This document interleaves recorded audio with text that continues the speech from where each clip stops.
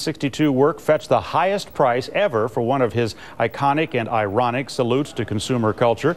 Another of his paintings, titled 64 S&H Green Stamps, went for $5.2 million at Christie's spring auction of post-war art, which wraps up tonight. Also commanding top dollar, an untitled 1961 painting by Willem de Kooning at more than $5 million, and a sculpture of a dissected sheep in formaldehyde by Damien Hirst, which sold for more than $3 million.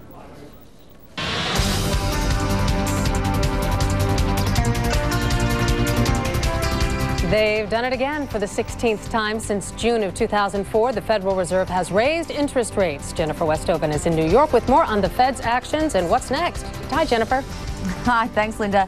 Yeah, interest rates slightly higher now after half an hour ago, the Federal Reserve raising its basic rate to about 5%. Now, for you, it means you're probably going to see credit card rates. They tend to tick up, and it puts pressure on the rate it is to borrow money. That can be for mortgages. They can go up also for car loans. Now, the Federal Reserve did include a signal in its commentary that it might take a break this summer. It has been raising rates gradually and steadily for about 2 years now, but they said they wanted to take a look at how the interest rates so far are impacting the economy, and the Fed also including words that the economy is doing quite well and still growing. Now, stocks doing a little bit better since we heard from the Federal Reserve. The Dow at least is now in the green, not by much, but up 16 points, 11,655, and of course it is within striking distance, less than 100 points of its all-time record, which is a little more than 11,700.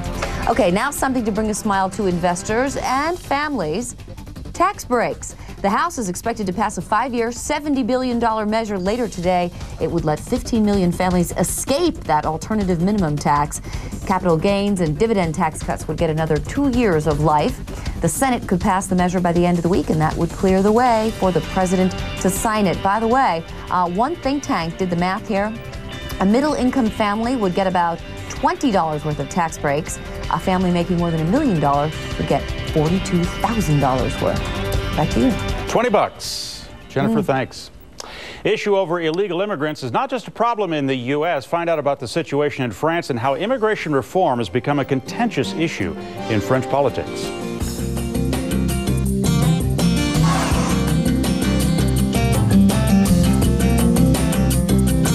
For generations, gardeners in the know have trusted bonnie plants to produce the highest yield, most disease-tolerant vegetable and herb plants on the market. Now, with innovations like our own biodegradable peat cup, starting your garden is easier than ever. Fresh, homegrown bonnie veggies and herbs are also an important part of a healthy, well-balanced diet. Bonnie veggies and herbs. Fresh starts here. For gardening tips, visit us online at bonnieplants.com. It's like somebody once said, you can read all about a strawberry and what it looks like, but then you can just bite into it and then you go, oh, strawberry. Well, you can read all about having a baby, then you have one at your home, and just the two of you left to keep this thing alive. I mean, we felt so much love. It's a thing that you can't even begin to compare anything to.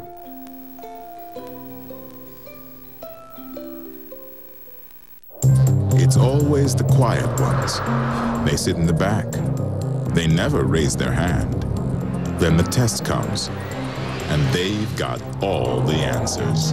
Introducing the all-new quiet-tuned Buick Lucerne CX. Quieter on the road than a Lexus ES330, Acura TL, or Infiniti G35. The Buick Lucerne, now starting under $25,500. See your Buick dealer today. Buick, beyond precision. I just wanted to thank DiTech for coming through for us after exhausting a lot of possibilities locally. And wow, great rate, money in hand. Thanks again. Log on or call 1-800-71-FIXED. Class of 95. Here I come. Weekends look even better. Have 50% off.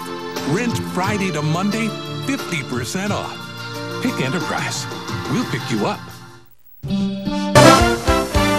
From WBNG TV, your news leader, the area's most award-winning local newscast. This is Action News Headline Edition. Good afternoon, I'm Kim DeBestia. Thank you for joining us for this Action News headline update. A two-car crash in Tioga County sends 3 people to area hospitals for treatment. The crash happened in Newark Valley around 7 this morning when a car and an SUV collided here at the intersection of routes 38 and 38B. The Tioga County Sheriff's Office says 3 people suffered minor injuries as a result of the crash. 1 person was transported to Cayuga Medical Center in Ithaca. The other 2 went to Lourdes Hospital for treatment. There's no word yet as to what caused the crash. People are voicing their concerns about a proposed high-voltage power line project in our area. Nearly 50 people were at this open meeting in the town of Shenango Community Hall last night. It was held by members of the community to get more information out about the proposed power line plan. An Albany company wants to run the 200-mile power line from Utica to Long Island. It could run through Binghamton. Organizers of this meeting say not enough people know the details of the plan. The company NYRI is also holding meetings to explain the project. The next one is tonight at Deposit High School and another tomorrow at Norwich High School. Both begin at 7 p.m.